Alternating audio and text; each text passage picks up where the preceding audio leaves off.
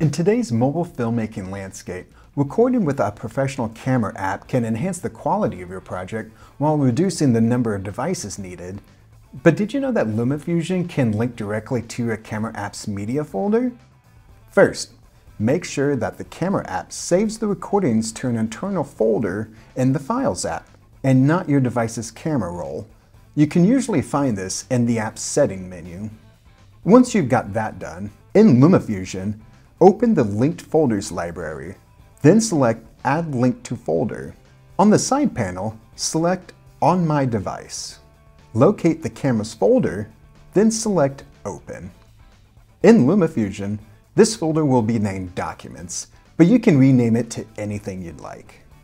Now, whenever you record media using your chosen camera app, the media will automatically be loaded to the linked folder in LumaFusion. We want to know what other apps you use in your LumaFusion workflow, so be sure to leave a comment below telling us all about it.